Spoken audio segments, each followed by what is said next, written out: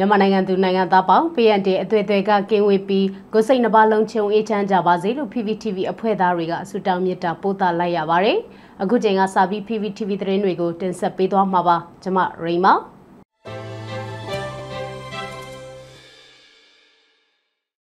ဒီနေ့ဧပြီ12ရက်တောက်ကြနေ့အတွက်တင်ဆက်ပေးမယ့်သတင်းကောင်းစဉ်တွေကတော့ဂျာဂလာတေသန္တရပြည်သူ့အုပ်ချုပ်ရေးဖော်ဆောင်မှုဗဟိုကော်မတီအစည်းအဝေးပြုလုပ်ခဲ့တဲ့တဲ့မုံရတကြံကိုဖျော်ဖြေမဲ့ lobby အမှုပညာရှင်ရင်တန်းအတွက်လုံခြုံရေးယူပေးတဲ့အကြမ်းဖက်စစ်တပ်ကို PDF တွေတိုက်ခိုက်ခဲ့တဲ့တဲ့အကြမ်းဖက်စစ်တပ်ကဖေခုံမြို့နယ်ကိုပေါင်900ဘုံနဲ့ကျဲချတိုက်ခိုက်ခဲ့တဲ့တဲ့အကြမ်းဖက်စစ်အုပ်စုကြောင့်ယခုလအတွင်းအမျိုးသမီး12ဦးသေဆုံးခဲ့တယ်လို့ AAPP ထုတ်ပြန်ခဲ့တဲ့တဲ့ကရင်ပြည်မှာစစ်ပေးရှောင်ပြည်သူတွေရေရှားနေတဲ့အတွက်အလှူရှင်တွေကိုဖိတ်ခေါ်နေတဲ့တဲ့နဲ့ဒီနေ့အတွက်မြန်မာနိုင်ငံတဝန်းကလူမျိုးပေါင်းစုံဘာသာပေါင်းစုံပါဝင်တဲ့စစ်အာဏာရှင်တော်လှန်ရေးဆန္ဒပြလူထုတပိတ်သတင်းတွေပဲဖြစ်ပါတယ်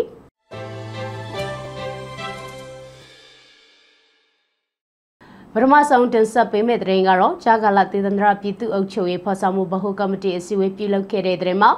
အမျိုးသားညွရေးအစိုးရဂျာဂလာတေသန္တရပြည်သူ့အုပ်ချုပ်ရေးဖော်ဆောင်မှုဗဟိုကော်မတီအစည်းအဝေးအမှတ်စဉ်14/2024ကိုဧပြီ17ရက်မနက်10:00နာရီမှာပြုလုပ်ခဲ့ကြပါတယ်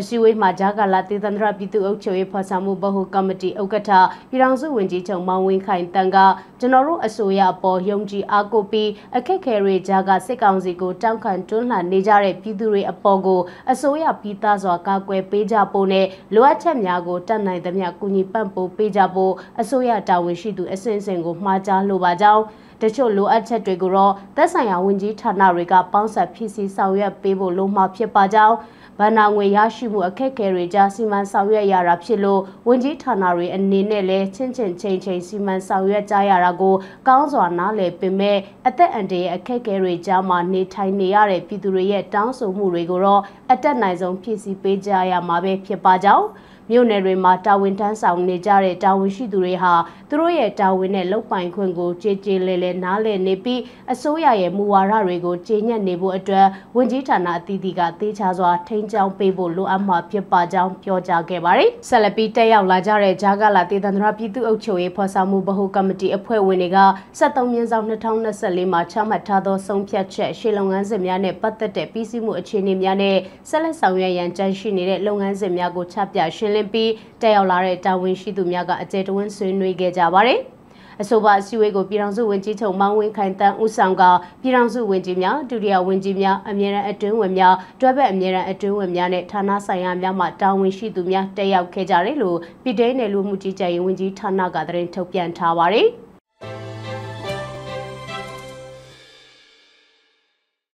ထပ်မံတင်ဆက်ပေးသွားမယ့်သတင်းကတော့မုံရတကြံကိုဖျော်ဖြေမဲ့ lobby အမှုပညာရှင်ရင်တန်းအတွက်လုံခြုံရေးယူပေးနေတဲ့အကြမ်းဖက်စစ်တပ်ကို PDF တွေတိုက်ခိုက်ခဲ့တဲ့သတင်းမှာစကိုင်းတိုင်းမုံရွာမြို့တကြံမန္တမှာဖျော်ဖြေဖို့အတွက်အကြမ်းဖက်စစ်ကောင်စီရဲ့ lobby အမှုပညာရှင်တွေတွားရောက်တဲ့ရင်တန်းကိုလုံခြုံရေးယူပေးထားတဲ့အကြမ်းဖက်စစ်တပ်ကိုတိုက်ခိုက်မှုတွေပြုလုပ်ခဲ့တယ်လို့ Fight Commando Force ပြန်ကြားရေးတာဝန်ခံကိုဇက်ပြားက PVTV ကိုပြောပါတယ်ရင်တန်းမှာကမုံရွာတကြံမန္တအတွက်လာဖျော်ဖြေမဲ့အမှုပညာရှင်တွေပါတယ်ပြန်ပစ်တာတော့မဟုတ်ဘူးကားထိခိုက်မှုတော့ရှိတယ်လို့ Fight Commando Force ပြန်ကြားရေးတာဝန်ခံကိုဇက်ပြားကပြောပါတယ်ဧပြီ17ရက်မနက်ကညနေ9:00နာရီလောက်မှာ6ဦးမြို့ကမုံရွာမြို့ကိုထွက်လာတဲ့အကြမ်းဖက်စစ်သားတွေလိုက်ပါလာတဲ့6ဘိန်းကားကိုပြည်သူ့ကာကွယ်ရေးတပ်ဖွဲ့တွေတိုက်ခိုက်ခဲ့တာပါအဲ့ဒီစစ်စင်ရေးကိုမုံရွာခရိုင်ပြည်သူ့ကာကွယ်ရေးတပ်မတော် Chinwan Attack Force တပ်ရင်းလေးမုံရွာခရိုင်ပြည်သူ့ကာကွယ်ရေးတပ်မတော်တပ်ရင်းလေးအထူးကွန်မန်ဒိုတပ်ဖွဲ့မုံရွာ The Boys မုံရွာခရိုင်ပြည်သူ့ကာကွယ်ရေးတပ်မတော်တပ်ရင်းလေးတပ်ခွဲနှင့် Fight Commando Force Democratic Guerrilla Force DGF မုံရွာ Force Group နဲ့စေတန်တို့ကလှုပ်ရှားခဲ့တာဖြစ်ပါတယ်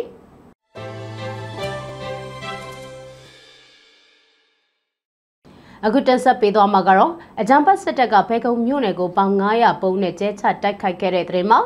ကရင်ပြည်နယ်နဲ့ရှမ်းပြည်နယ်တောင်ပိုင်းနယ်စပ်မြို့ဖြစ်တဲ့ဖေကုံမြို့နယ်ကိုအကြမ်းဖက်စစ်တပ်ကပေါင်900ဘုံနဲ့ကျဲချတိုက်ခိုက်ခဲ့ရာ3ဦးသေဆုံးပြီး5ဦးဒဏ်ရာရခဲ့တယ်လို့ Currently Human Rights Group ကဒီနေ့မှထုတ်ပြန်အသိပေးထားပါတယ်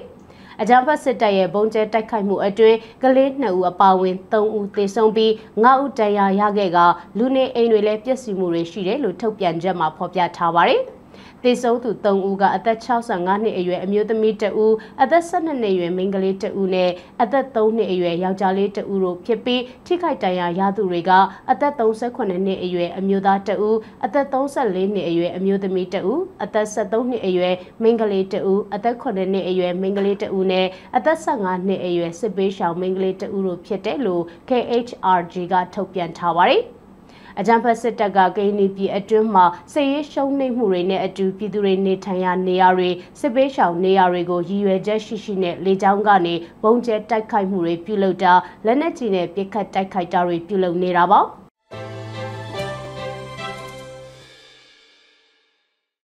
နောက်ထပ်တင်ဆက်ပေးသွားမှာကတော့အကြံဖတ်စစ်အုပ်စုကြောင့်ယခုလအတွင်းအမျိုးသမီး12ဦးသေဆုံးခဲ့တယ်လို့ AAPP ထုတ်ပြန်ခဲ့တဲ့သတင်းမှာအကြံဖတ်စစ်အုပ်စုကြောင့်ယခုဧပြီလအတွင်းမှာအမျိုးသမီး12ဦးသေဆုံးခဲ့ပြီးသေဆုံးရသူတွေထဲမှာစကိုင်းတိုင်းကအများဆုံးဖြစ်တယ်လို့နိုင်ငံရေးအကျဉ်းသားများကူညီဆောင်ရှောက်ရေးအသင်း AAPP ကထုတ်ပြန်ထားပါတယ်။နိုင်ငံရေးအကျဉ်းသားများကူညီဆောင်ရှောက်ရေးအသင်း AAPP ရဲ့ကောက်ယူထားတဲ့သတင်းအချက်အလက်တွေအရဧပြီ1ရက်နေ့ကနေ17ရက်အထိအကြံဖတ်စစ်အုပ်စုကြောင့်နိုင်ငံတော်ဝန်မှအမျိုးသမီး12ဦးသေဆုံးခဲ့ပြီးသေဆုံးသူတွေထဲမှာ18နှစ်အောက်2ဦးပါတယ်လို့ဖော်ပြထားပါတယ်။ဒါအပြင်သေဆုံးသူတွေထဲမှာစကိုင်းတိုင်းက9ဦးနဲ့အများဆုံးဖြစ်တယ်လို့လည်းအသိပေးထားပါတယ်။သေဆုံးသူအမျိုးသမီး12ဦးတွေက6ဦးကလေကြောင်းတိုက်ခိုက်မှုအတွင်းသေဆုံးခဲ့ရတာဖြစ်ပြီး9ဦးကလက်နက်ကြီးပစ်ခတ်မှုကြောင့်သေဆုံးခဲ့ရကတဦးကတော့အရှင်လက်လက်မိရှို့တပ်ဖြတ်ခံရတာလို့ AAPP ကထုတ်ပြန်ထားပါတယ်။အကြံဖတ်စစ်တပ်ကအာဏာသိမ်းပြီးတဲ့နောက်အရသာပြည်သူတွေကိုတပ်ဖြတ်လျက်ရှိရမှာ2021ခုနှစ်ဖေဖော်ဝါရီလကနေ2024ခုနှစ်ဧပြီ17ရက်အထိစည်ရင်းတွေအရကြာဆုံးခဲ့ရသူ4882ဦးအထိရှိပြီဖြစ်တယ်လို့နိုင်ငံရေးအကျဉ်းသားများကူညီဆောင်ရှောက်ရေးအသင်း AAPP ကထုတ်ပြန်လိုက်ပါတယ်။ AAPP အနေနဲ့အတည်ပြုရန်လိုအပ်နေတဲ့အမည်စုံစမ်းဆဲတပ်ဖြတ်ခံရသူ1900ဝန်းကျင်စည်ရင်းကိုလည်းတိကျပြုစုထားတယ်လို့အသိပေးထားပါတယ်။နိုင်ငံရေးအကျဉ်းသားများကူညီဆောင်ရှောက်ရေးအသင်း AAPP ရဲ့မှတ်တမ်းပြုချက်တွေအရ2021ခုနှစ်ဖေဖော်ဝါရီလ1ရက်နေ့ကနေ2024ခုနှစ်ဧပြီ17ရက်အထိဖမ်းဆီးချုပ်နှောင်ခြင်းခံထားရသူစုစုပေါင်း26,510ဦးရှိပြီးရင်းနှုတ်ထဲမှာ2338ဦးမှာထိန်းသိမ်းခံရဆဲဖြစ်ကအဆိုပါထိန်းသိမ်းခံရသူများအနက်8925ဦးကထောင်ဒဏ်ချမှတ်ခံထားရတယ်လို့သိရပါတယ်။မတရားပြစ်ဒဏ်ကြခံရသူတွေက123ဦးကတေတံချမှတ်ခံထားရတာပါမျက်ကွယ်တေတံချမှတ်ခြင်းခံထားရသူ43ဦးအပါအဝင်119ဦးမှာမျက်ကွယ်ပြစ်ဒဏ်ချမှတ်ခြင်းခံထားရတယ်လို့ဆိုပါတယ်အဲ့ဒီစည်ရင်းတွေအရတေတံချမှတ်ခံထားရသူစုစုပေါင်း166ဦးရှိပြီဖြစ်တယ်လို့လည်းဖော်ပြထားပါတယ်ဖမ်းဆီးခံရပြီးနောက်ပြန်လည်လွတ်မြောက်လာတဲ့အရေအတွက်က6183ဦးရှိတယ်လို့ဆိုပါတယ်ဖော်ပြပါကိန်းကနအရေးအတွက်တွေက AAPP မှကောက်ယူရရှိထားတဲ့အရေးအတွက်ဖြစ်ပြီးမြေပြင်မှာဖြစ်ပွားနေတဲ့အချက်အလက်နဲ့ကိန်းကနအရေးအတွက်တွေကယခုထက်ပိုမိုများပြားနိုင်တယ်လို့ဖော်ပြထားသလိုအချက်လက်တွေထပ်မံကောက်ယူရရှိလာပါကဆက်လက်ထည့်သွင်းဖော်ပြသွားမယ်လို့ဆိုပါတယ်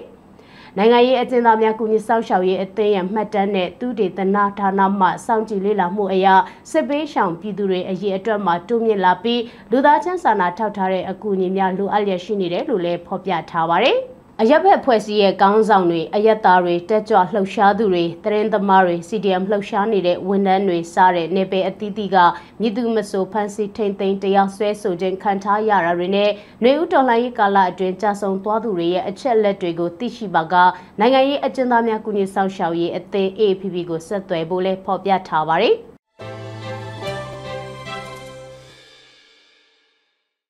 ထမှန်တင်ဆက်ပေးသွားမှာကတော့ဂိနီပြည်မှာစစ်ပေးရှောင်ပြည်သူတွေရေရှားနေတဲ့အတွက်အလှူရှင်တွေကိုဖိတ်ခေါ်နေတဲ့တဲ့မှာဂိနီပြည်မှာရာသီဥတုပူပြင်းနေမှုနဲ့အတူရေရှားပါတဲ့တန်ကိုစစ်ပေးရှောင်ပြည်သူတွေခံစားနေရတဲ့အတွက်ရေအလှူရှင်တွေကိုဖိတ်ခေါ်တယ်လို့စစ်ပေးရှောင်အရေးဆောင်ရွက်နေသူတွေကပြောပါတယ်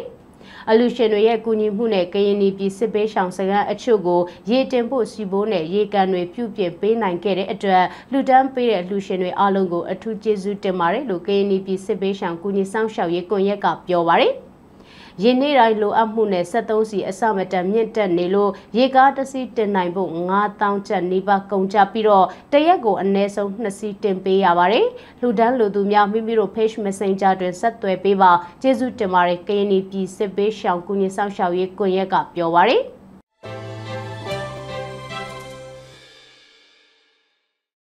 အခုနောက်ဆုံးအနေနဲ့မြန်မာနိုင်ငံတဝန်းကလူမျိုးပေါင်းစုံဘာသာပေါင်းစုံပါဝင်တဲ့စစ်အာဏာရှင်အမြင့်ပြတ်ချေမှုန်းရေးလူထုဆန္ဒပြပွဲသတင်းတွေကိုစုစည်းတင်ဆက်ပေးသွားပါမယ်။ရန်ကုန်မှာတော်လှန်ပြည်သူတွေကအကြမ်းဖက်စစ်ကောင်စီရဲ့အတ္တမစစ်မှုထမ်းဥပဒေကိုစန့်ကျင်ဖို့အတွက်ဆန္ဒပြတော်လှန်မှုကိုဒီကနေ့မှပြုလုပ်ခဲ့ကြပါတယ်။ဆန္ဒပြတော်လှန်လူငယ်တွေကဖက်စစ်တပ်ကိုအမြင့်ဖြတ်ကြောင်းမတရားစစ်မှုထမ်းဥပဒေကိုစန့်ကျင်ကြဆိုတဲ့စာသားကိုကင်ဆွဲပြီးဆန္ဒပြချီတက်ခဲ့ကြတာပါ။စကိုင်းတိုင်းရမပင်မြို့နယ်ထဲမှာတော်လှန်ပြည်သူတွေရဲ့တော်လှန်ရေးသွေးမအေးတောင်ပူသွေးတပိတ်စစ်ကြောင်းကအကြမ်းဖက်စစ်တပ်ကြရှုံးရေးဆန္ဒပြတပိတ်ကိုပြုလုပ်ခဲ့ကြပါတယ်။တော်လှန်ပြည်သူတွေကတော်လှန်ရေးသွေးမအေးတောင်ပူသွေးတပိတ်စစ်ကြောင်းဆိုတဲ့စာသားကိုကင်ဆောင်ပြီးအကြမ်းဖက်စစ်တပ်ကြရှုံးရေးဟစ်ကြွေးမှုတွေမတရားတဲ့စစ်မှုထမ်းဥပဒေအလိုမရှိကြောင်းကောက်ကွက်ဟစ်ကြွေးမှုတွေပြုလုပ်ခဲ့ကြတာပါ။ရမပင်မြို့နယ်မှာအောင်လန်လွှတ်မြေတောင်သွေးနေတပိတ်စစ်ကြောင်းကအကြမ်းဖက်စစ်တပ်ကြရှုံးရေးဆန္ဒပြတပိတ်ကိုဒီနေ့မှပြုလုပ်ခဲ့ကြပါတယ်။ဆန္ဒပြတော်လှန်ပြည်သူတွေကအောင်လန်လွှတ်မြေတောင်သွေးနေတပိတ်စစ်ကြောင်းဆိုတဲ့စာသားကိုကိုင်ဆောင်ပြီး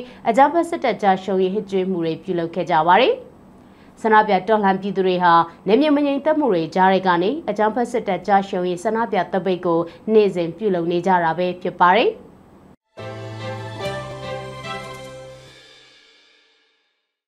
ဒါကတော့ဧပြီ12ရက်နေ့သတင်းတွေနဲ့လူထုဆန္ဒပြပွဲသတင်းတွေကိုစုစည်းတင်ဆက်ပေးခဲ့တာပါ။ကျေးဇူးတင်ပါတယ်ရှင်။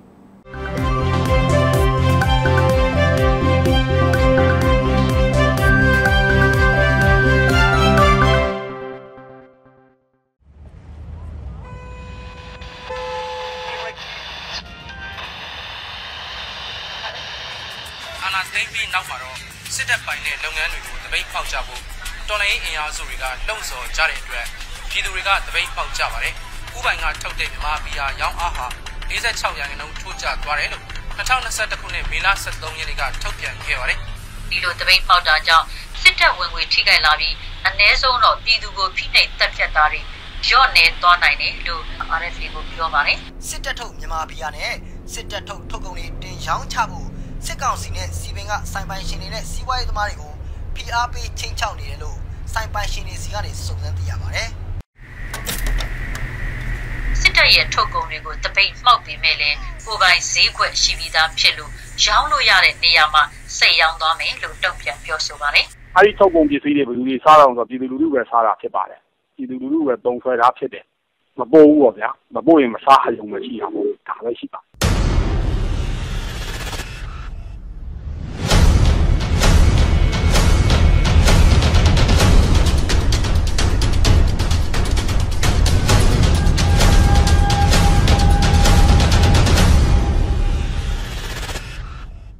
ဘန္နာရေးစက်မျက်နှာဘန္နာရေးတိုက်ပွဲဟဲ့လို့ပြောရင်ဒီနေ့အချိန်မှာပြည်သူအလုံးသိရှိပြီးဖြစ်ပါတယ်အင်မတန်အရေးကြီးတဲ့စက်မျက်နှာကြီးတစ်ခုဖြစ်တယ်နော်ဖက်စစ်ဝင်ငွေဖြတ်တောက်ရေးလှုပ်ရှားမှုကြီးရဲ့ပထမခြေလှမ်းဖြစ်နေကျွန်တော်တို့ပြည်သူလူထုတရက်လုံးကစစ်တပ်ပိုင်းလုပ်ငန်းတွေဖြစ်တဲ့အရက်ဖီယာ secret အုပ်စုကိုတပိတ်မောက်ခဲ့တာအတိုင်းအတာတစ်ခုထိအောင်မြင်ခဲ့ပါတယ်အခုဆိုလို့ရှိရင်စစ်ကောင်စီကသူတို့ရဲ့ငွေကြေးအကျပ်တဲကိုဖြည့်ရှင်းဖို့အတွက်နီလန်မျိုးစုံတုံးပြီးစူးစမ်းနေတာကိုလည်းတွေ့ရပါတယ်ဝိုင်းကောက်ဒုတိယလိုင်းမှာအခုတိုးချဲ့ပြီးတော့ပါဝင်လာတဲ့ကုန်စီနဲ့ဝန်ဆောင်မှုများကတော့အောင်ပါလိတီစစ်တပ်ပိုင်းမရဏရင်လိုင်းတွေဖြစ်တဲ့ရွှေမန်းသူပသိမ်သူရွှေမြိုင်သူစံမြန်သူရှမ်းမာလီရင်လိုင်း၅လိုင်းနဲ့တပ်ပိုင်းနဲ့နန်းမြိုင်နဲ့ရွှေဖြူတစိမ့်ကော်ဖီလက်ဖက်ချောက်တို့ကိုဘူးတပိတ်တိုက်ပွဲကြီးဆင်နွှဲပြီးတော့မှတွဲဖက်ပါဝင်လာတဲ့အင်းလေးဒေသကမရဏဟိုတယ်များမှာလည်းမတဲခိုခြင်းဖြင့်တပိတ်မှောက်ပါဝင်ကြဖို့အလေးနဲ့တောင်းဆိုမြစ်တာရက်ခံလိုက်ရပါတယ်ခင်ဗျာဘူးတပိတ်အယူတိုက်စဲမဲ့ဘူးတပိတ်အယူတိုက်စဲမဲ့ဘူးတပိတ်ဒီအားလုံးစစ်တပ်နဲ့ဆက်ပြီးတော့ပါဝင်ကြရမယ်ဖက်စစ်တပ်ကိုတဆိုးရှီအောင်လုပ်နေတဲ့ဒီသွေးစွန်းငွေမှန်သမျှကိုလူထုအားနဲ့တိုက်ခတ်မယ်ကျောင်းသားရေးအတွက်လိုအပ်နေတဲ့ဘန္နာရံပုံငွေစနစ်တွေကိုပြည်သူအားနဲ့တည်ဆောက်ကြရမှာဖြစ်တယ်ပြည်သူလူထုအပါဝင်တဲ့ဘယ်ဒေါ်လာရေးကမှအောင်မြင်ဖို့ထုံးစံမရှိပါဘူးလူဦးဒေါ်လာရေးကြီးမှာယနေ့အချိန်ထိအောင်တော်လှန်ရုံးကန်နိုင်နေတာဟာပြည်သူလူထုရဲ့ပူးပေါင်းပါဝင်မှုပြည်သူလူထုရဲ့ကူညီမှုတွေကြောင့်ပဲဖြစ်ပါတယ်။ဒါကြောင့်မို့လို့စစ်ကောင်စီအပါအဝင်စစ်ကောင်စီနဲ့ပူးပေါင်းပါဝင်နေတဲ့ဘဏ်တွေမှာပြည်သူလူထုရဲ့ငွေတွေကိုရင်းနှီးမြှုပ်နှံမဲ့အစားဝိုင်းကော့လုပ်ပြီးတော့ရင်းဆန်ပြီးတော့ကျွန်တော်တို့ရဲ့ຫນွေဥပံမှာပါဝင်ပူးပေါင်းပေးဖို့အတွက်ဖိတ်ခေါ်လိုက်ရပါတယ်။ခက်စစ်စီးပွားစက်ကြီးရဲ့ပြည်သူဘက်ကစတင်လိုက်ပြီစစ်တပ်ထုတ်ကုန်လုံးပဲရဲ့အားနိုင်စီးပွားအားမတွေ့ကျေးတာချေကတော်လည်းရေးပဲအဲ့ဒါချေကတော်လည်းရေးပဲဝိုင်းကောက်ဒုတိယလိုင်းမှာတိုးချဲ့ပါဝင်လာတဲ့ကုန်စီနဲ့ဝန်ဆောင်မှုများကိုကျွန်တော်ပြန်ပြီးတင်ပြပါမယ်။အောင်ပါလီတီ စစ်တပ်ပိုင်းမရဏရင်လိုင်းတွေဖြစ်တဲ့ရွှေမန်းသူပသိမ်သူရွှေမြိုင်သူတံမြန်သူရှမ်းမာလီရင်လိုင်း9လိုင်းနဲ့တက်ပိုင်နဲ့နန်းမြိုင်နဲ့ဖီဖြူဒစိတ်ကော်ဖီလက်ဖက်6တို့ကိုဘူးတပိတ်တိုက်ပွဲကြီးအကြီးကျယ်ဆင်နွှဲပြီးတော့မှတွဲဖက်ပါဝင်လာတဲ့အင်းလေးဒေတာကမရဏဟိုတယ်များမှာလည်းမတဲကိုချင်းဖြစ်တပိတ်မှောက်ကြပါလို့အနေနဲ့တောင်းဆိုတိုက်တွန်းမေတ္တာရပ်ခံပါတယ်ခင်ဗျာဖက်စစ်ဝင်ငွေဖြတ်တော့ပြည်သူ့ဘဏ္ဍာတိဆောက်ဖက်စစ်ဝင်ငွေဖြတ်တာပြည်သူ့ဘဏ္ဍာတိဆောက်ဖက်စစ်ဝင်ငွေဖြတ်တော့ပြည်သူ့ဘဏ္ဍာတိဆောက်ဖက်စစ်ဝင်ငွေဖြတ်တော့ပြည်သူ့ဘဏ္ဍာတိဆောက်ဖက်စစ်ဝင်ငွေဖြတ်တော့ပြည်သူ့ဘဏ္ဍာတိဆောက်စစ်ကောင်းစီရဲ့ထုတ်ကုန်းတွေကိုစစ်ကောင်းစီရဲ့အကျိုးစီးပွားကိုဝိုင်းတော်လုပ်ပြီးရက်တန့်ပြစ်ချမတုံးဆွဲတဲ့ရှောင်ကျင်ကြဟဲ့ဝိုင်းတော်လုပ်ပြီးရက်တန့်ပြစ်ချမတုံးဆွဲတဲ့ရှောင်ကျင်ကြဟဲ့ပြည်သူတွေပါမနိုင်မဲ့ပွဲမို့ပြည်သူတွေပါမနိုင်မဲ့ပွဲမို့စီးလုံးကြပါအားတင်းကြပါတော်လန်လန်လေးလွင့်ကြထူးကြဘူးမိတ်ကိုက်ပွဲစင်ကလွဲကြတော်လန်လန်လေးလွင့်ကြထူးကြဘူးမိတ်ကိုက်ပွဲစင်ကလွဲကြ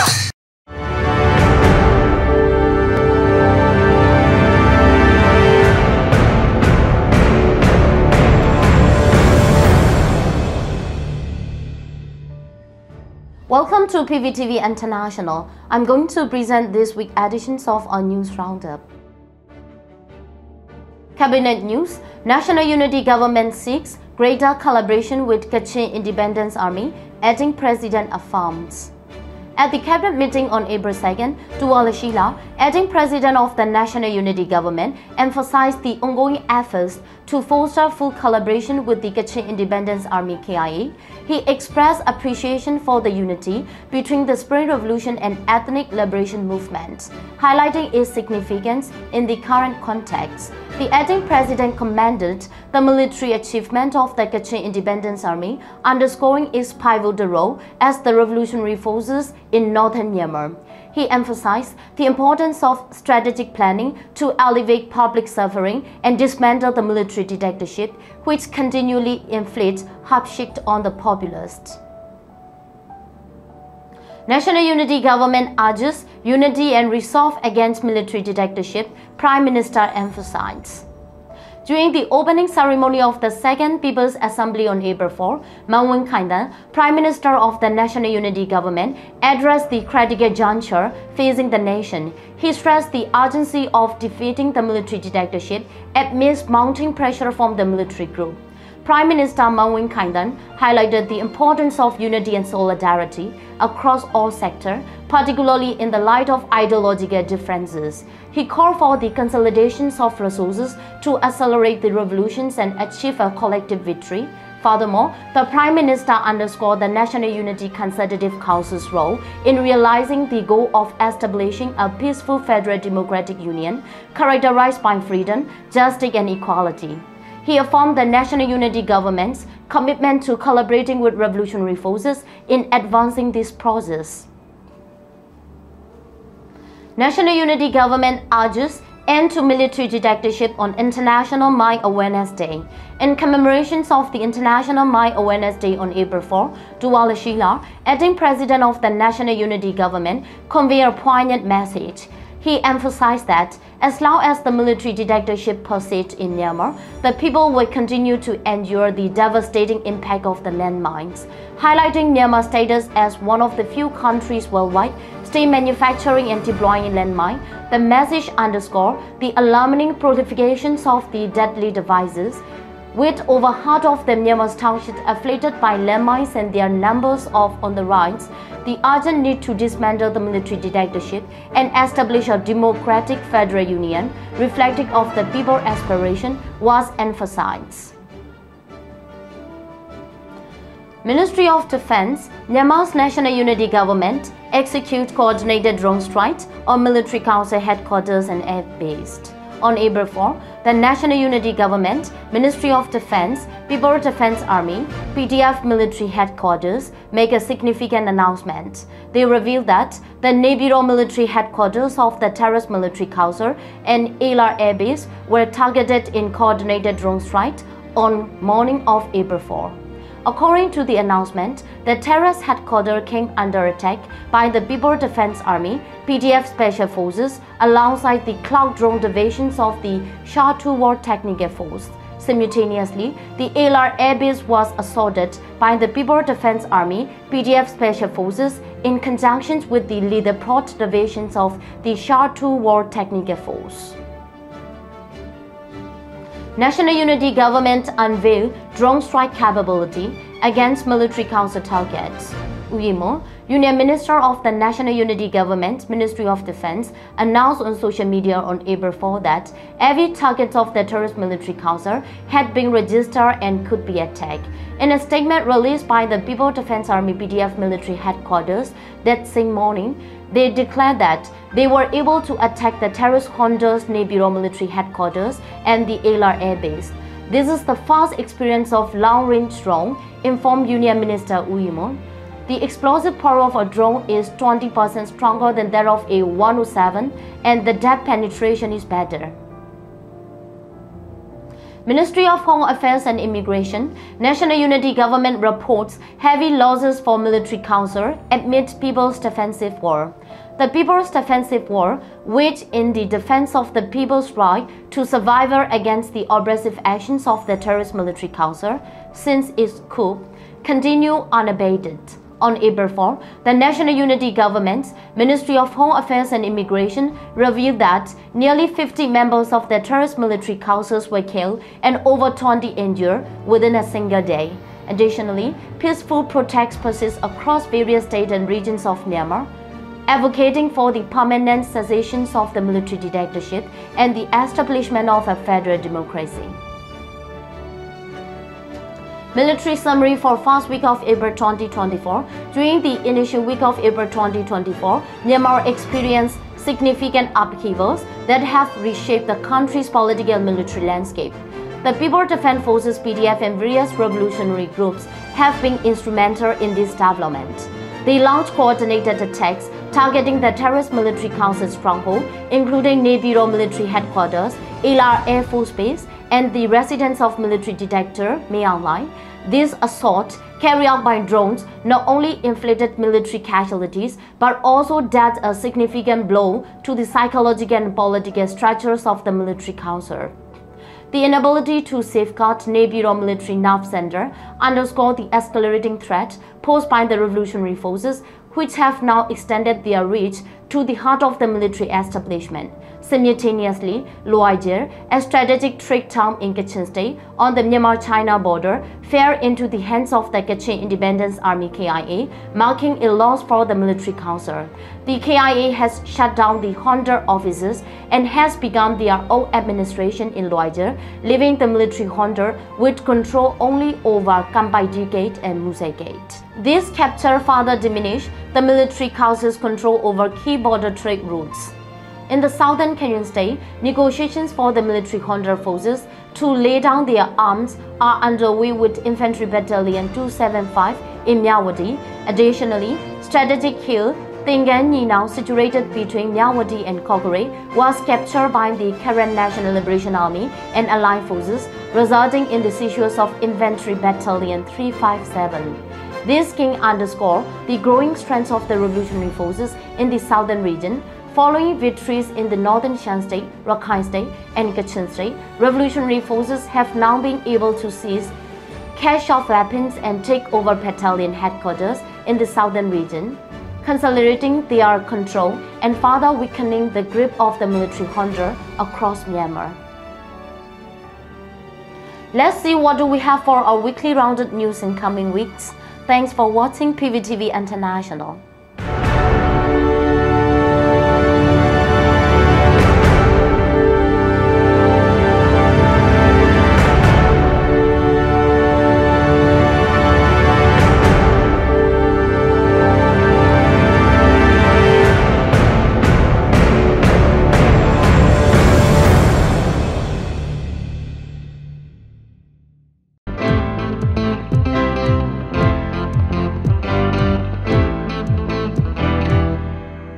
Daily ကျမ်းမာရေးပညာပေးအစီအစဉ်ကကြိုဆိုပါတယ်စိတ်ဖိစီးမှုတွေကိုဘယ်လိုကြော်ဖြတ်ကြမလဲစိတ်ဖိစီးမှု stress တွေအကြောင်းလူသားရဲ့လိုဖြစ်လာတဲ့အခါအသိဉာဏ်ဆင်ခြင်တတ်တဲ့အရွယ်ကစလို့ဘဝမှာစိတ်ဖိစီးတာတွေကိုနေ့စဉ်ခံစားနေကြရပါတယ် ရေဘူးရအားဖြင့်တော့စိတ်ဖိစီးတာတွေကိုအလွယ်တကူကင်တွယ်ဖြည့်ရှင်းနိုင်ကြတတ်ပေမဲ့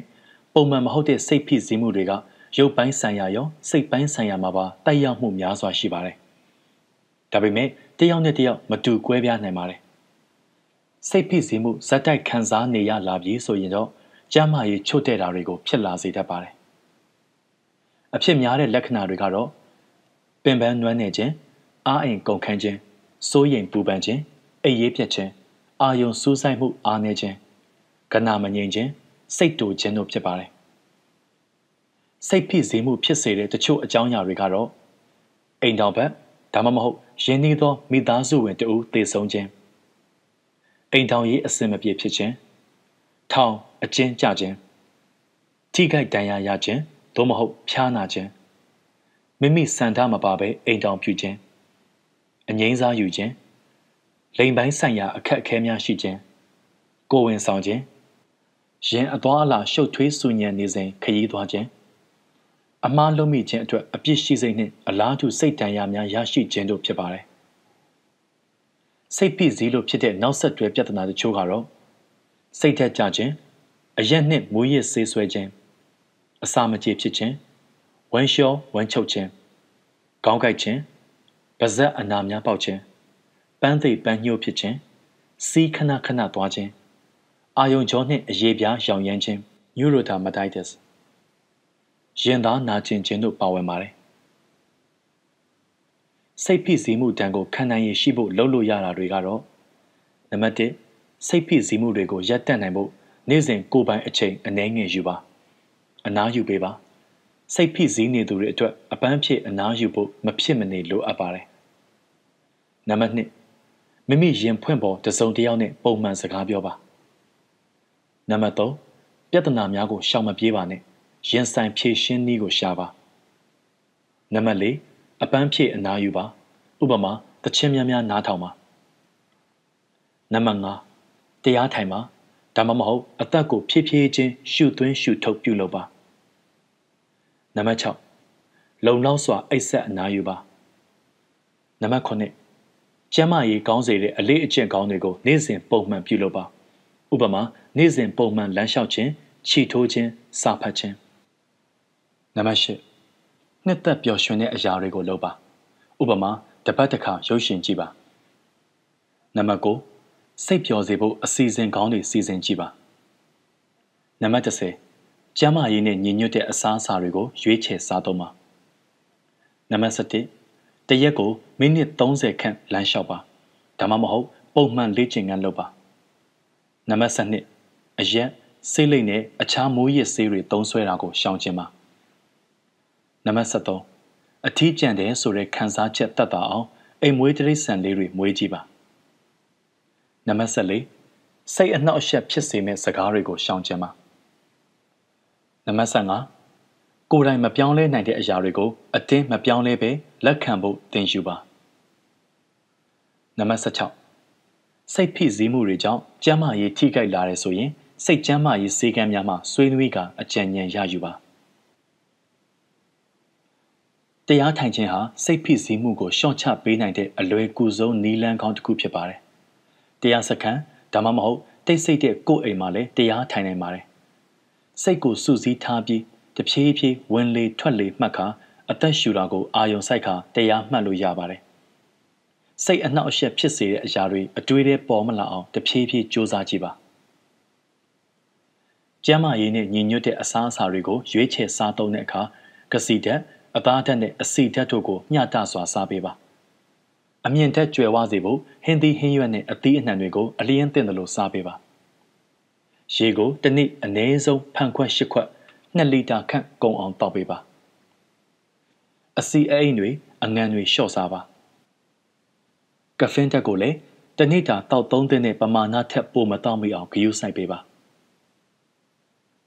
တရက်ကိုမိနစ်30ခန့်လမ်းလျှောက်ပါဒါမှမဟုတ်ပုံမှန်လေ့ကျင့်ခန်းလုပ်ပါဂျင်ဆော့တာဒါမှမဟုတ်ယောဂကျင့်တာတွေကလည်းစိတ်ဖိစီးတာကိုလျော့ကျစေပါတယ်စိတ်ဖိစီးမှုကိုကုသရန်အချို့အထွေထွေယောဂကုဆရာဝန်များနဲ့စိတ်ပညာရှင်များကစိတ်ယောဂကုထုံဒါမှမဟုတ်စကားပြောကုထုံစတဲ့ကုထုံအမျိုးမျိုးနဲ့ကုသလေးရှိပါတယ် စိတ်ဖိစီးမှုနဲ့စိုးရိမ်ပူပန်မှုကိုဖြစ်စေနိုင်တဲ့အတွေးအခေါ်အမှားတွေကိုပြန်လည်မှန်ကန်စေမဲ့ကုထုံးတစ်ခုဖြစ်တဲ့ Cognitive Behavioral Therapy CBT ကတော့ထင်ရှားတဲ့ကုထုံးတစ်ခုဖြစ်ပါတယ်။စိတ်ဖိစီးမှုတွေခံစားနေရပါကလိုအပ်တဲ့ကုသမှုတွေအတွက်ဆရာဝန်နဲ့တိုင်ပင်ဆွေးနွေးပါ။နေ့ရက်တိုင်းမှာကိုချစ်ဖို့အပန်းဖြည့်အနားယူဖို့အချိန်လေးတစ်ခုမဖြစ်မနေပေးဖို့မမေ့ကြပါနဲ့နော်။ NUG MOH တယ်လီကျမ်းမှာလူတိုင်းအတွက်ပါတယ်လီကျမ်းမှာတွင်ဆရာဝန်များနှင့်အွန်လိုင်းမှအခမဲ့တိုင်ပင်ဆွေးနွေးနိုင်ပါသည်ပိတ်ရမရှိပါမြန်မာပြည်သူများအားလုံးဘေးအန္တရာယ်ကင်းကြပါစေစစ်အာဏာရှင်စနစ်ဆိုးအောက်ကအမြန်လွတ်မြောက်ပါစေအရေးတော်ပုံအောင်ရမည်ဝင်ရောက်ကြည့်ရှုပေးသူတဦးတယောက်ချင်းစီတိုင်းကိုကျေးဇူးထူးပဲတင်ရှိပါတယ်ကျွန်တော်တို့ရဲ့ channel မှာကျမကြီးအသိပညာနဲ့ပတ်သက်တဲ့ဗီဒီယိုတွေကိုစင်ဆက်မပြတ်တင်ဆက်သွားမှာဖြစ်တဲ့အတွက်ကြောင့် subscribe လုပ်ထားကြပါအောင်လို့တိုက်တွန်းချင်ပါတယ်ခင်ဗျာ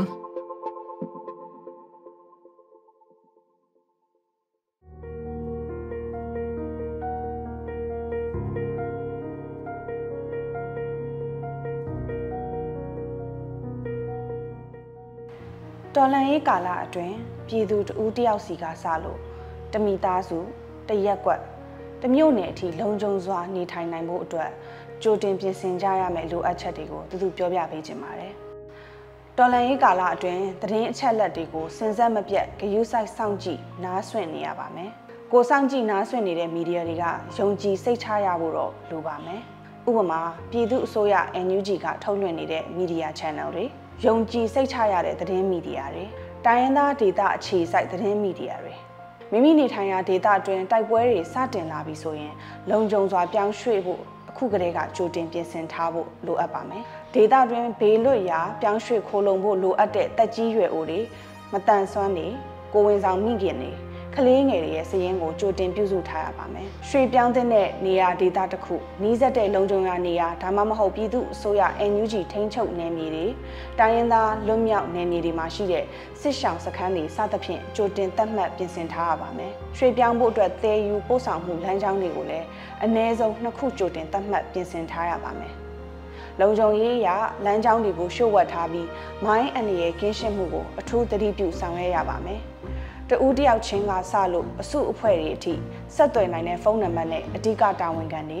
စေဝါကုသပေးနိုင်တဲ့ကျန်းမာရေးတာဝန်ခံတွေရဲ့ဖုန်းနံပါတ်တွေကိုစာရင်းပြုစုထားရပါမယ်မိသားစုတွေပြန်လည်ဆုံတွေ့ဖို့စုရက်တစ်ခုကိုလည်းသတ်မှတ်ပြုလုပ်ထားရပါမယ်မိမိအိမ်ကထွက်ခွာချိန်မှာကိုယ်နဲ့မပါယူဆောင်သွားဖို့အရေးပေါ်အိတ်ကိုပြင်ဆင်ထားရပါမယ်အဲ့ဒီအိတ်ထဲမှာဘာတွေပါသင့်တယ်လဲဆိုတော့အရေးကြီးစာရွက်စာတမ်းငွေသားဘဏ်ကတ်စေဝါ power bank radio ရေနဲ့ကြာရှည်ခံအာဟာရပြည့်ဝတဲ့ရိတ်ခါကြောက်တွေပါရပါမယ်မိသားစုတိုင်းအတွက်ရှေးဦးသူနာပြုဆေးနဲ့ဆေးပစ္စည်းတစ်တာနိုင်မီးချစ်ဖျောင်းနိုင်ခြင်ဆေးဓာတ်စားလုံးနဲ့အမျိုးသမီးတန်ရှင်းရေးသုံးပစ္စည်းတွေကိုလည်းအစင်သင့်စုဆောင်းထားရှိရပါမယ်တော်လိုင်းရေးအင်အားစုတွေရဲ့ထိန်းချုပ်ဒေသတွေထိစက်နယ်မြေတွေပြောင်းရွှေ့ရန်ခက်ခဲတဲ့နေရာဒေသတွေမှာနေထိုင်သူပြည်သူတွေအနေနဲ့လေကြောင်းနဲ့လက်နက်ကြီးအန္တရာယ်တွေကနေကာကွယ်နိုင်မှုပုံခိုစရာနေရာတွေဘုံခိုခြင်းတွေနဲ့ကရုတ်ခြင်းတွေကြိုတင်ပြင်ဆင်ထားရမှာပဲဖြစ်ပါတယ်တိုက်ပွဲတွေစတင်လာပြီးဆိုရင်လက်နက်တိုက်တွေရဲစခန်းတွေစစ်တပ်စစ်ဆေးရေးဂိတ်တွေလက်နက်ကင်ဖွဲ့စည်းတွေရဲ့စစ်စခန်းတွေနဲ့ဝေးတဲ့နေရာကိုတင်းရှောင်ဖို့လိုအပ်ပါမယ်အကယ်လို့ပြစ်ခတ်မှုဖြစ်ပွားတယ်ဆိုရင်ဖြစ်ပွားရာရက်နဲ့ဆန့်ကျင်ဘက်နေရာကိုတင်းရှောင်ရပါမယ်ကြီးစံလာရာရက်နဲ့လွတ်ရာနေရာမှာနေကြရမယ်ပြိုပြက်ထိခိုက်နေတဲ့အဆောက်အဦတွေကိုရှောင်ရှားပြီးခိုင်ခန့်လုံခြုံတဲ့အဆောက်အဦဒါမှမဟုတ်လုံခြုံတဲ့ကရုတ်ကျင်းတွေပုံခိုရပါမယ်အကယ်လို့ကိုကပြင်ပမှာရောက်ရှိနေတယ်ဆိုရင်တစ်ပင်တွေထူထပ်တဲ့ကြီးကွယ်ရာရှိတဲ့နေရာတွေမှာပုံခိုရပါမယ်မိသားစုဝင်တိုင်းရဲ့သွေးမျိုးစားကိုခန္ဓာကိုယ်ရဲ့မြင်လွယ်သောနေရာမှာ permanent pen နဲ့ဖြစ်စေလက်ပတ်နဲ့ဖြစ်စေရေးသားချိတ်ဆွဲထားရပါမယ်အခြေခံရှေးဥသူနာပြုနည်းလမ်းတွေကိုလေ့လာသိရှိထားဖို့ကြိုးစားသင့်ပါတယ်လက်နက်ငယ်လက်နက်ကြီးနဲ့ပောက်ကွဲစေတဲ့အရာတွေကိုလေ့ကျင့်သင်ကြားထားခြင်းမရှိဘဲကင်တွယ်တာစူးစမ်းတာတွေမလုပ်ကြပဲဝေးရာနေရာမှာနေကြဖို့လိုပါတယ်မိမိခန္ဓာကိုယ်ကိုယောဂပိုးမွှားမဝင်စေဖို့တတ်နိုင်သမျှတန်ရှင်းစွာထားရပါမယ်မိမိနဲ့မိသားစုနဲ့မိတ်ဆွေတွေအကြားချင်းချင်းနှစ်သိမ့်ပေးတာရင်းနှီးစွာနေထိုင်တာအကောင်းမြင်ဝါဒအတွေးတွေနဲ့နေထိုင်တာစတဲ့အလေးကျင့်တွေကိုပြိုးထောင်ကြရပါမယ်အရေးတော်ပုံမုတ်ချအောင်ရမည်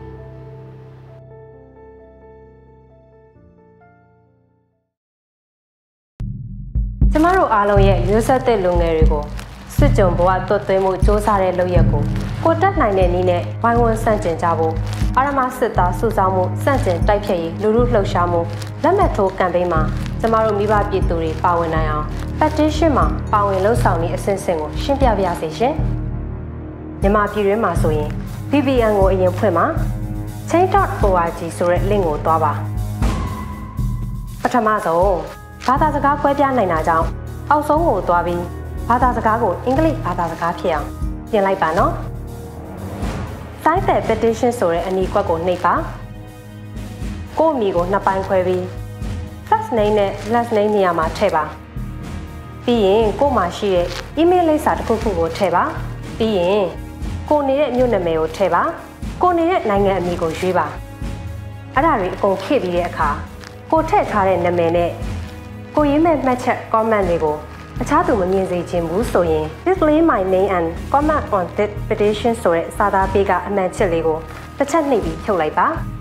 sign this petition ကိုနှိပ်လိုက်ပါ change.org ကအလွန်ဝေထက်မထက်နေလာရင်ထည့်เสียမလို့ပဲ no I will share instead ကိုနှိပ်လိုက်ပါဒါကလှုပ်ရှားမှုကကောက်တာမဟုတ်ပဲ petition website ကကောက်တာဖြစ်ပါတယ် share မလားလို့လာမေးရင်လဲ skip for now ကိုနှိပ်ပြီးကြော်လိုက်လို့ရပါတယ်တချို့တွေကိုထည့်ထားတဲ့ email မှန်ဟုတ်မဟုတ်မေးတဲ့ဝင်ပြီး confirm လုပ်ခိုင်းပါတယ်ကိုထည့်ထားတဲ့ email ကိုဝင်ပြီး change.org ကပို့တဲ့မေးထဲမှာ click here to confirm your signature ကိုနှိပ်ပေးလိုက်ပါဒါဆိုရင်ပါဝင်ဆန္ဒပြုခြင်းလုပ်ငန်းစဉ်အောင်မြင်သွားပါပြီရှင်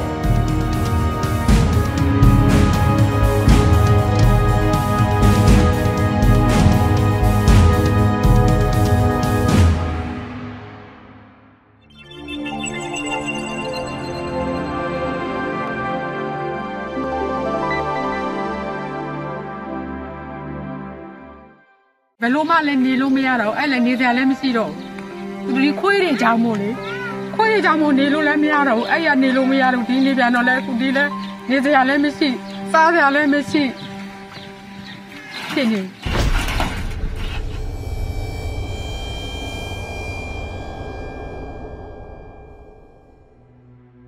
အကြမ်းဖက်စစ်ကောင်စီတပ်သားတွေဟာနေ့စဉ်ရက်ဆက်ဆိုသလိုစကိုင်းတိုင်းတွင်းမှာရှိတဲ့ကြေးရွာတွေကိုမီးရှို့ဖျက်ဆီးနေပါတယ်။အခုမြင်တွေ့နေရတာကတော့2024ခုနှစ်ဖေဖော်ဝါရီလ18ရက်နေ့တုန်းကစစ်ကောင်စီတပ်သားတွေဟာစကိုင်းတိုင်းပလဲနယ်အတွင်းစစ်ကြောင်းထိုးကကြေးရွာတွင်းကိုဝင်ရောက်ခဲ့ပြီးတော့လူနေအိမ်၅လုံးဝန်ထမ်းအိမ်ယာ၅လုံးနဲ့တစ်ဆက်တစ်ခုကိုစစ်ကောင်စီတပ်သားတွေကမီးရှို့ဖျက်ဆီးသွားခဲ့ကြပါတယ်။အဲ့တော့ကျမတို့မှာအကျော်လေးရောင်းစားနေရတာလေဒီမှာအကျော်ရောင်းစားနေကြတယ်မုံတီလေးရောင်းစားနေကြတယ်ကိုမတက်တက်မှတ်တာဒီလှုပ်စားနေကြတာရောင်းစားပြီးတော့စုပြီးတော့ဒါကိုမလှုပ်ထားတာလေးတွေဒီမှာစုဆောင်ထားတာလေးတွေကိုဘာတစ်ခုမှမရှိတော့ဘူးတော့ကျမတို့မှာကဲနေစရာလည်းမရှိစားစရာလည်းမရှိပြေကုန်တဲ့ဘဝရောက်နေဘယ်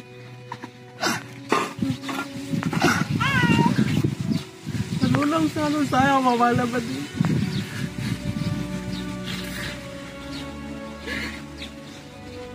ဘူးလူသားချင်းရဲ့တို့လည်းမရှိဘူးတကောက်ရွက်ပြီးပဲမလာတယ်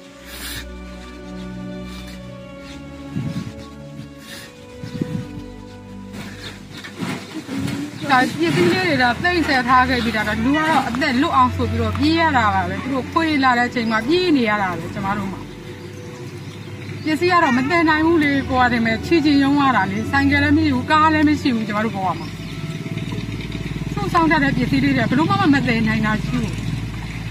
သူတို့နဲ့လွတ်အောင်သူတို့နဲ့အသက်ကလေးမှချမ်းသာရအောင်ဆိုသူတို့နဲ့မိရင်တေမာဆိုလို့ဆိုပြီးတော့ကိုယ့်အသက်လေးကိုကဲအသက်နဲ့တော့ပစ္စည်းရောဟာပြီးတော့မတည်ဟာပြီးဘူးဆိုပြီးတော့ကဲပြေးကြရတာပါသူတို့လာတိုင်းပြေးနေရဒါကျမတို့ဒီလောက်ထိတော့စေလုတ်တိုင်စားနေတဲ့ဂျားတွေကသူဒီလိုမီးရှို့သွားတာဆိုတော့ကျမတို့ကဒီနေ့တည်းလည်းအကြောင်းမရှိဘူးကျမတို့မှဘာမှဟိုမလုပ်ခန်းနဲ့လုတ်တိုင်စားနေကြတာပဲသူတို့ပဲလဲကိုဘာမှလည်းဟောမလုပ်ဘူးလူကြီးလည်းမရှိဘူးဘယ်ဘက်မှလည်းဟောမလုပ်ဘူးကိုယ်ကလည်းကိုလုတ်တိုင်စားနေသူတို့လာကြောက်တိုင်းပြေးသူတို့လာကြောက်တိုင်းပြေးလွဲပြေးနေရတာဒါရတော့ဘာကျမတို့ရှိရလေးမျိုးအကုန်လုံးပြီးကျသွားလဲဆိုတော့ရေတော့သူတို့ဘုံလို့လည်းလုံရပါလေအော်မရှိမနဲ့စုထားလေးတွေတော့ခံစားရတာပေါ့ကျမတို့မှလည်းဘာအိုးမဲ့အိမ်မဲ့လည်းဖြစ်ပြီးစုဆောင်ထားတာလေးတွေကလည်းအနည်း20ရှိပြီဒါလေးတွေကိုဒီလိုရောင်းချပြီးစုပြီးတော့ဈေးလေးရောင်းပြီးတော့ဒါစုထားရလေးတွေ你把心买了的，楼上收上来了，你就没呀钱了，你就没呀钱了，谁家了我不弄，我那啥了谁家不？妈都爸爸不弄家的我，只有弄了，就把我谁家把家的，啥国家的那个。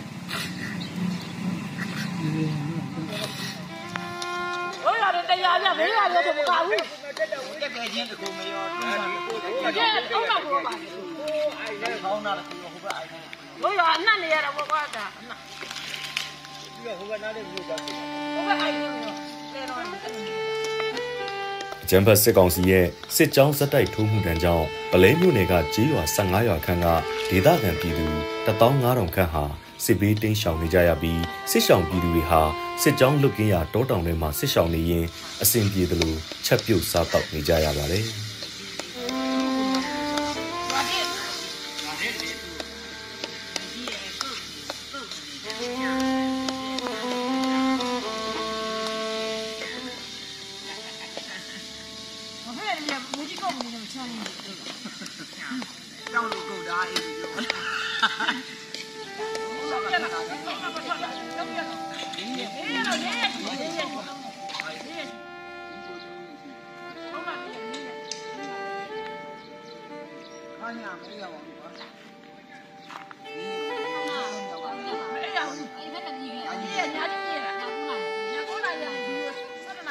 စစ်ကောင်စီတပ်သားတွေဟာကြောင်တန်းဇေဒီယုံကုတ်ကူကုံငပြော်တော်အိုင်မ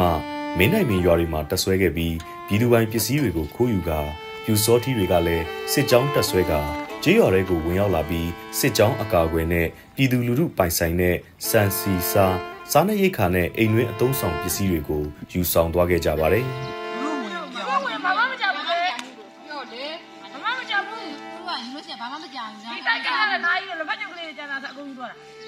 ကျန်တာတော့ရဘူးတော့ထောင်းထားရဘူးလည်းထောင်းထားဇွန်းလေးရဆောင်ချင်ရင်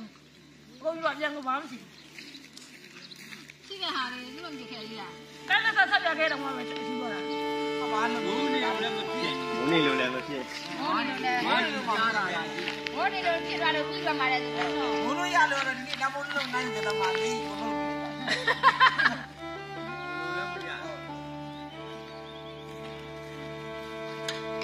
ကုလသမဂ္ဂအဖွဲ့အစည်းတစ်ခုဖြစ်တဲ့ UNOCHA ကတော့အကြမ်းဖက်စစ်တပ်ကအာဏာသိမ်းထားတဲ့3နှစ်တာအတွင်းမှာမြန်မာနိုင်ငံရဲ့လူဦးရေ 18.6 သန်းကအရေးပေါ်အကူအညီလိုအပ်နေတယ်လို့ထုတ်ပြန်ခဲ့ပါတယ်။ဒီအရေးအတွက်ကအာဏာမသိမ်းခင်ကအခြေအနေနဲ့ကြည့်မယ်ဆိုရင်19ဆနီးပါးမြင့်တက်လာတာလို့ပြောရမှာပါ။ NUG ကထုတ်ပြန်ထားတဲ့စီးရင်တွေအရတော့အာဏာသိမ်းပြီး3နှစ်အတွင်းစကိုင်းတိုင်းမှာစစ်ဘေးရှောင်3သိန်းနီးပါးထိရှိနေတယ်ဆိုတာနဲ့စကိုင်းတိုင်းကစစ်ဘေးရှောင်အများဆုံးဖြစ်နေတယ်ဆိုတာလည်းတွေ့ရပါတယ်။အဲကုန်းလည်းကောက်တယ်လည်းမရှိတော့ဘူးနေစရာလည်းမရှိတော့ဘူးကျမတို့မှာသွားတတ်စရာလည်းမရှိတော့ဘူးဘယ်လိုရက်တရမှာတော့ဘယ်လိုကိုရက်တရမှန်းကိုမသိတော့ဘူးစစ်ရှောင်တယ်ဘယ်လိုနေမယ်ဒုကြီးဒုက္ခတွေလိုက်ပြီးလူတွေတက်ဖြတ်လိုက်ဟိုပြေးရလွှားရနော်တလိษံနေတက်လိုက်လူတွေတက်လိုက်နေဆိုတော့ကဲဘယ်လိုလုပ်ပြီးဒါကြီးကပြည့်တော့မှလည်းရှေ့ဆက်နေလို့ရတော့မှလည်းအဲ့တော့မြန်လဲပြီးတယ်မြန်လဲသူတို့တည်တယ်ကျန်လာပါဒီခွေးတွေကိုကျမတို့ကတော့အမြင့်ပြက်ကိုဖြစ်ချင်တာပဲဖြစ်တယ်ဘာလို့လဲဆိုတော့ဒီလောက်ကြီးပြည်သူတွေကိုဒုက္ခလိုက်ပေးနေတာကျိုးဗျာ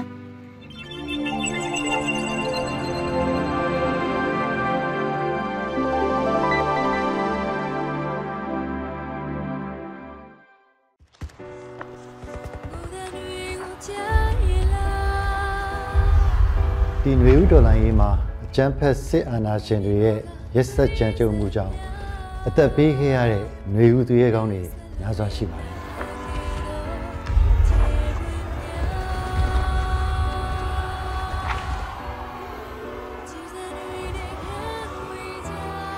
ຫນွေဥတော်လိုင်းရေးမှာကိုယ့်ရဲ့ရင်သွေးတူဒါမှမဟုတ်မိဘတူဒါမှမဟုတ်ကိုယ့်ရဲ့အိမ်အောင်ဘက်တူဒါမှမဟုတ်လဲဆွေမျိုးသားချင်းအစရှိသဖြင့်ဆုံးရှုံးလိုက်ရတဲ့ဒီမိသားစုရဲ့ဆုံးရှုံးမှုဟာဘာနဲ့မှအစားထိုးလို့မရတဲ့ဖြည့်သိမ့်လို့မရတဲ့ဆုံးရှုံးမှုတစ်ခုပါကျွန်တော်တို့အားလုံးကလည်းဒီဆုံးရှုံးမှုတွေအတွက်စိတ်ထိခိုက်နာခြင်းခံစားကြရတယ်နာကျင်ခံစားနေမှာမပြီးပဲအ သက်ပေးခဲ့ကြတဲ့မျိုးဦးသူရဲကောင်းတွေရဲ့မိသားစုတွေအတွက်ဘဝနောင်ရဲ့အဆင်ပြေဖို့စောင့်ရှောက်မှုတွေတစုံတရာလိုအပ်ပါတယ်။အဲဒီအတွက်ရင်းနှီးပေးဆက်ခဲ့ကြတဲ့သူရဲကောင်းတွေရဲ့ကိုယ်စားအသက်ရှင်ကျန်ရစ်ခဲ့တဲ့ကျွန်တော်တို့တွေကတာဝန်ကိုယ်စီရှိပါတယ်။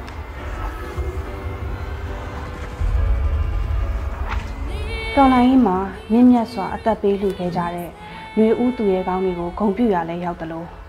ဒီသူရဲကောင်းတွေရဲ့ကျန်ရစ်သူမိသားစုတွေအတွက်လည်းတစုံတရာနှစ်သိမ့်မှုပေးရရောက်တယ်လို့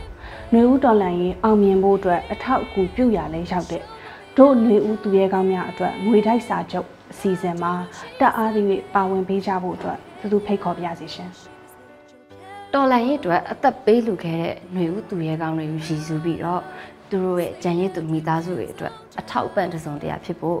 တို့ຫນွေဦးသူရဲကောင်းများအတွက်ငွေတိုက်စာချုပ်တွေကိုဝယ်ယူအားပေးရှင်နေဆိုရင်တော့ www.facebook.com/ourspringheroes Facebook page ကနေတဆင့်တိုက်ရိုက်ဝယ်ယူနိုင်ပါတယ်ရှင်။ຫນွေဦးတော်လှန်ရေးမှာမြင့်မြတ်စွာအသက်ပေးခဲ့ကြရတဲ့သူရဲကောင်းတွေရဲ့အမိပါတဲ့ဘွန်စာချုပ်တွေကိုအလူရှင်တွေရဲ့လက်ထဲကိုပေးပို့သွားမှာဖြစ်ပြီးတော့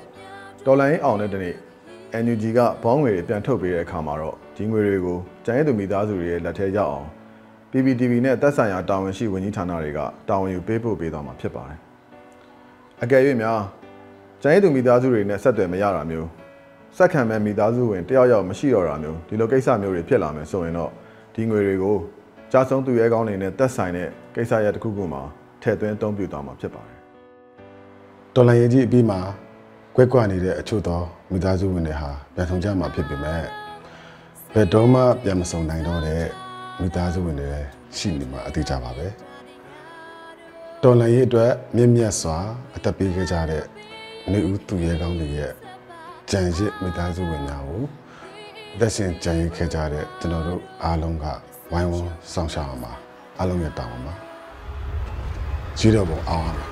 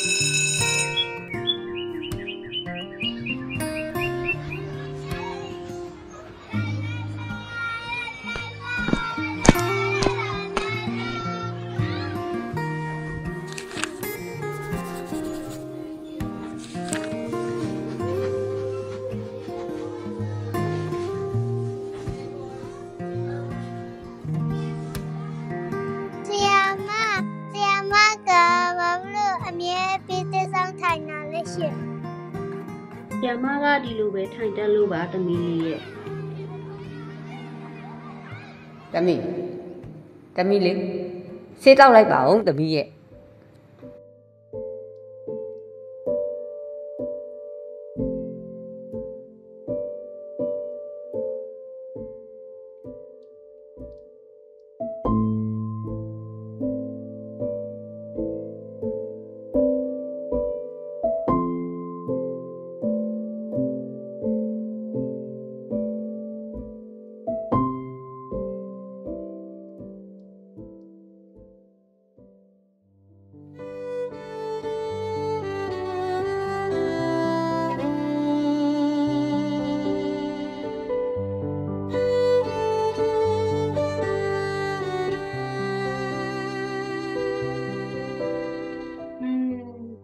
ဓာတ်ကင်ရတာနဲ့ဆေးဖူးရှာရတာနဲ့ငါအမိကိုယ်တောင်ဈေးဖူးတစ်လတစ်တောင်းမပေးနိုင်တော့ဘူး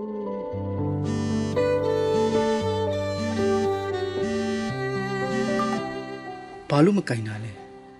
ကျောင်းအုပ်ကြီးကဖုန်းဆက်တာလေကျောင်းပြန်တက်ဖို့ခေါ်နေတာလောက်လျှောက်ပဲငါဖုန်းမကင်တော့ဘူးကျောင်းပြန်သွားရင်တော့လသာလေးပါလေးပြန်ရမှာပေါ့ဟဲ့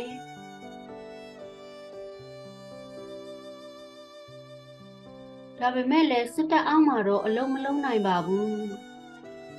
Siama lauta pinya yi sene ko yung jima ya ma bo. Lasa atwane ro maluk chin do bu.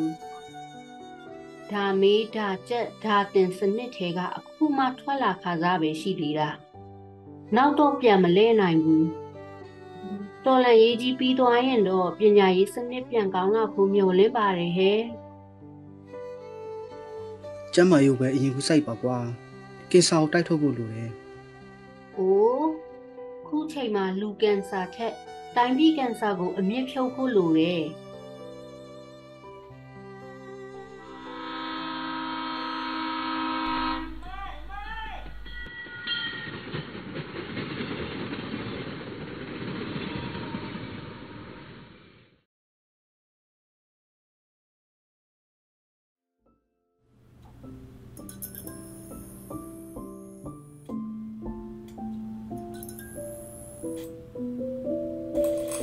မလေးနာလိုက်တာနော်အမလေး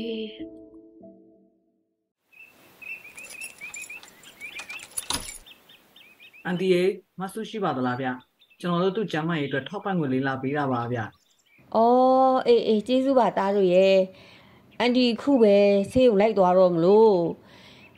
သူခမညာဆေးဖို့ရှားဖို့ရုံးရတာလေသူ့မောင်ကတော့ဆေးဖို့လေးကူရှားပါတယ်ဒါပေမဲ့သားတို့အခုလိုကူညီလို့တော်တော်ခံတာတာပေါ့ဒါနဲ့အိမ်ကိုလည်းသူရှိတဲ့အချိန်လာစီချင်တယ်ကွယ် ဟုတ်ကဲ့လာခဲ့ပါမယ်အန်တီသူကအရင်အောချရအောင်မာတာနော်အရင်ကဆိုကင်ဆာကြောင့်ဘိုက်ပေါအိမ်နဲ့ဖြစ်နေတာတော့စားတင်နေတာကင်ဆာသမားနဲ့ကိုမတူအေးဟုတ်တယ်သားကြီးဒီရက်ပိုင်းတော့သူခမညာတိတ်မမာဘူးရဲ့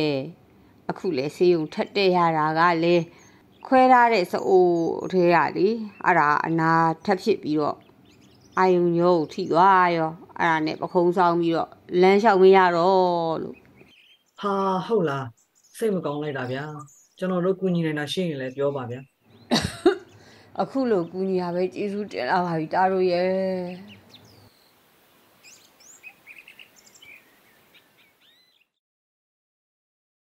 ကဲမနေ့ပြန်ကြရင်အတန်းထဲမှာကြပြဖမ်းမဲ့နေနော်ဒါတို့သမီးတို့ဖတ်ချင်တဲ့ကြပြလေးတွေယူခဲ့ကြပါဖတ်စာစာအုပ်ထဲကပဲဖြစ်စေအပြင်ကစာအုပ်ထဲကဖြစ်စေကြိုက်တာယူလာနိုင်တယ်နော်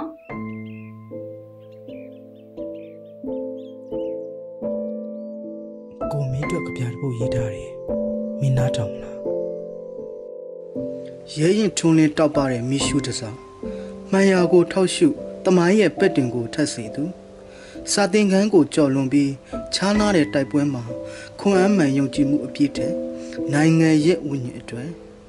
ကင်ဆာရဲ့ထိန်းချုပ်မှုကိုတော်လှန်အသက်တစ်ချောင်းကိုဒုက္ခပေးတဲ့ကင်ဆာထက်မျိုးဆက်ပေါင်းများစွာကိုဒုက္ခပေးမဲ့ကင်ဆာကိုသူတိုက်ခဲ့တိုင်းပြည်ရဲ့ဝေဒနာကိုခံယူပြီးပြည်သူတွေရဲ့ဒုက္ခချမ်းသာအတွက်သူတိုက်ပွဲဝင်တယ်ဆရာစစ်တီတင်းရဲ့ရဲရင်တဲ့သစ္စာစွမ်းကဲ့သမျှအတွက်ကျေးဇူးတင်ပါရစေ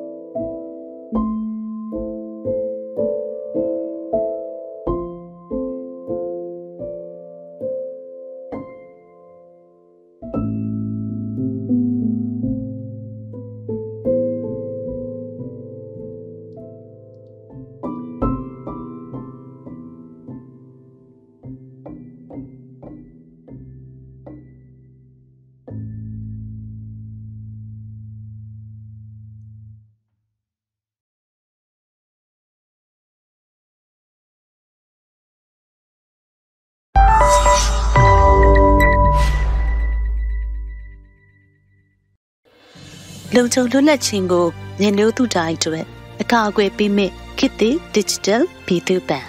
မြန်မာကျပ်အပြင် US ဒေါ်လာစင်ကာပူဒေါ်လာဖိုင်းဘတ်တွေကိုပါအနှံပြီးနှစ်စဉ်အတူရရှိနိုင်တဲ့ဘဏ်ကမ္ဘာရွှေစည်းကွက်တွေအတိုင်းရွှေစုမဲ့ မြန်မာနိုင်ငံအတွက်ပထမဆုံးသောငွေကြေးစနစ်စုံနေတဲ့ Spring Development Bank အကောင့်တစ်ခုရှိထားရုံနဲ့ဘဏ်ဝင်ဆောင်မှုများကိုလက်တကမ်းမှာပဲ web application ကတစ်ဆင့်စိတ်ကြိုက်စီမံအသုံးပြုချင်ပါသလားငွေသွင်းငွေထုတ်ဖို့နိုင်ငံအနှံ့မှာခန့်အပ်ထားတဲ့ relationship manager များကိုဆက်သွယ်နိုင်တဲ့အပြင်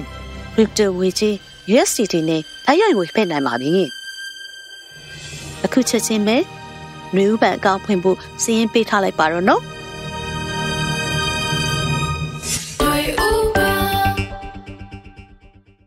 ဒီအချိန်ဟာသမိုင်းသိရင်နေချင်မို့ငါတို့လည်းပါဝင်ကူညီကြဖို့နိုင်ရဝန်ထမ်းရင်တို့ကူပါစို့ညီမြသောနိုင်ငံတူတည်ကြစို့အမြင့်ကြီးပေးတဲ့သူဝင်းများလိုက်ပေါ်လေတို့အလုံးသားတွေအမြင့်ကြီးပေးတဲ့သူဝင်းများလိုက်ပေါ်လေယုံကြည်ရမလုံးသားတို့နဲ့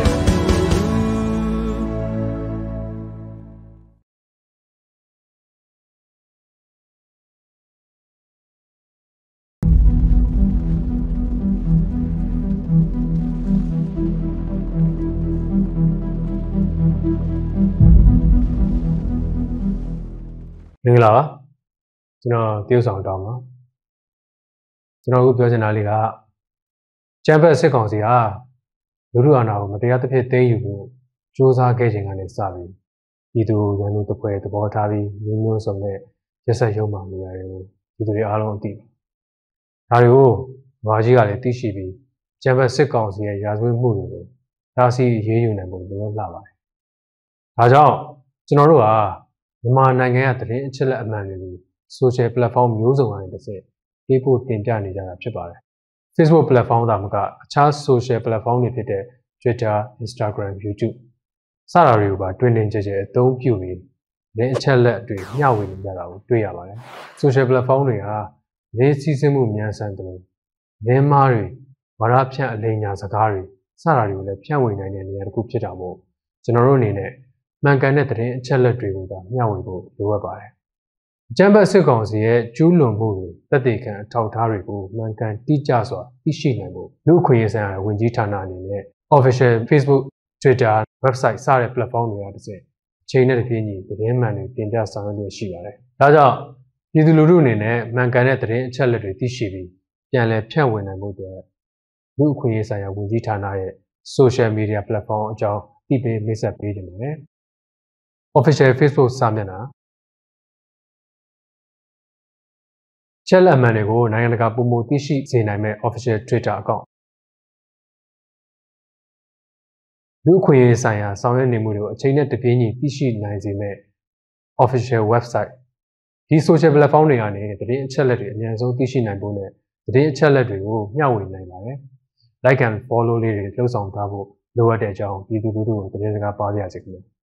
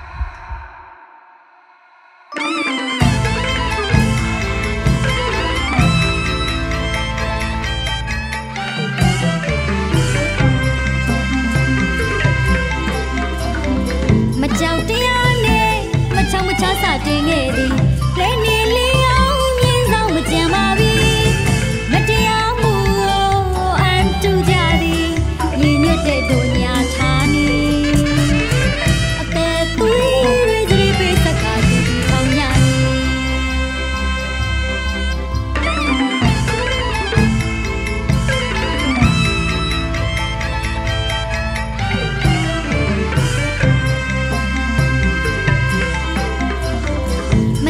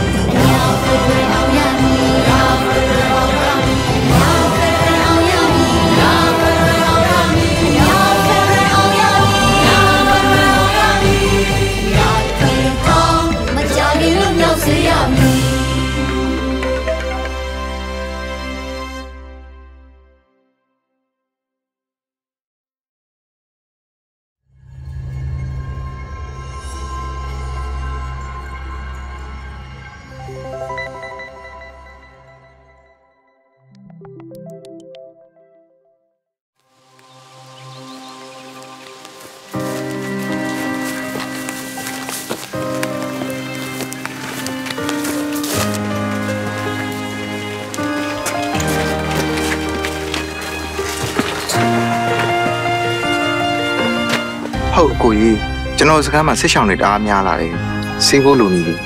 အားစိတ်မပူနေရတယ် STP ပန်ရှိတယ်အရမ်းမြင်တယ်ငါကူလွှဲလိုက်မယ်လုံလဲလုံကြုံနေ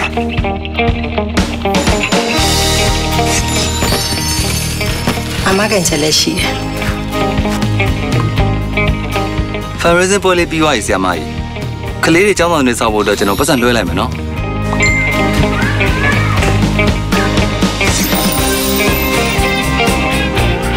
ကျမတို့တော်လိုင်းရေးဘတ်တော်သားတွေရဲ့ဘန်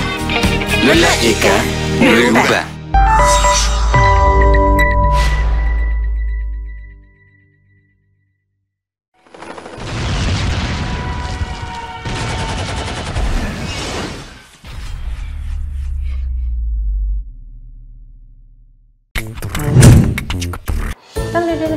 ကနေကြိုဆိုပါရယ်စစ်ကောင်စီ lobby ကိုသက် Telegram channel ကတော့သတင်းမှတ်တစ်ခုကိုတင်ပြီးတော့ပြည်သူတွေကိုချင်းထည့်နေပါတယ်အဲ့ဒါကတော့ရခိုင်တပ်တော် AA ကရိုဟင်ဂျာတွေကိုပြစ်မှတ်ထားပြီးတိုက်ခိုက်မှုတွေပြုလုပ်နေရဆိုပြီးတော့ရေးသားဖြန့်ချီနေရပါအဲ့ဒီပွဲပြည့်နေမှုကလိုက်200ကျော်နဲ့ view 9000ကျော်ရှိတာကိုတွေ့ရပါတယ်အကြောင်းအရာကိုစစ်ကြည့်တဲ့အခါမှာလွဲမှားနေပါတယ်လွတ်လပ်ပြီးယုံကြည်စိတ်ချတဲ့သတင်းဌာနတွေမှာကရခိုင်ပြည်နယ်စစ်တွေမြို့နယ်နောင်နီပြင်ကျေးရွာအုပ်စုဒုံးပြင်ရွာမှာမတ်လ28ရက်နေ့ညနေပိုင်းကစစ်ကောင်စီတပ်သား2ဦးကလက်ပစ်ဘုံတစ်လုံးနဲ့ပြစ်ခတ်တိုက်ခတ်ခဲ့တာကြောင့်ရိုဟင်ဂျာ2ဦးသေဆုံးမှု3ဦးဒဏ်ရာရရှိသွားခဲ့တယ်ဆိုပြီးတော့ဒေသခံတွေပြောကြားချက်ကိုကိုးကားပြီးဖော်ပြခဲ့ကြပါတယ်။ကိုသက် channel ရဲ့ဖော်ပြချက်ကိုစက်ချက်ရကြည့်မယ်ဆိုရင်ညောင်ဆောင်တင်ဆက်ချက်ဖြစ်နေတာကိုတွေ့ရပါတယ်။သတင်းလာချင်းလာခွဲခြားသိမြင်ပြည်သူလူထုတရက်လုံးကျင်းထက်ခံရခြင်းပြီးမှကင်းဝေးပျော်ရွှင်နိုင်ကြပါစေ။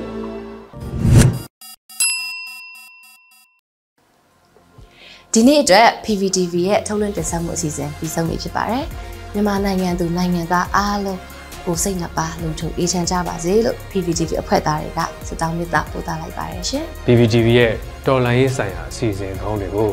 PVTV ရဲ့ YouTube Channel, Facebook Page နဲ့ Website တို့ကနေနေ့စဉ်ထုတ်လွှင့်တင်ဆက်လျက်ရှိသလို Mizzima နဲ့ DTV တို့ရဲ့ Satellite Channel တွေမှာလည်းကြည့်ရှုနိုင်ပြီဖြစ်ပါတယ်။ PVTV ရဲ့ YouTube Channel ဖြစ်တဲ့youtube.com/c/pvtv မြန်မာကိုပြည်သူတွေကြည့်ရှုရတဲ့ရရှိတဲ့ငွေတွေနဲ့တော်လိုင်းရေးမှာမြင့်မြတ်စွာအသက်ပေးခဲ့ကြတဲ့ຫນွေဦးသူရဲကောင်းတွေရဲ့ကြံရည်သူမိသားစုတွေကိုထောက်ပံ့မှုတစုံတရာပြုလုပ်ပေးနိုင်ဖို့ရည်ရွယ်ပြီးတော့ဒုຫນွေဦးသူရဲကောင်းအတွက်ငွေတိုက်စာချုပ်ကိုတစ်လလ3ဦးစာဝယ်ယူပေးလျက်ရှိနေပါတယ်။